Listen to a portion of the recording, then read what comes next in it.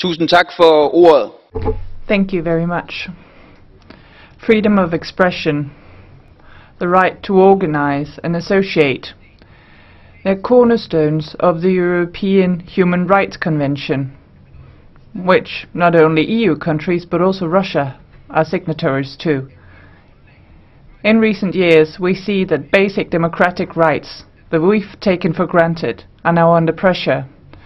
Authoritarian regimes are actively working to destroy the civil society.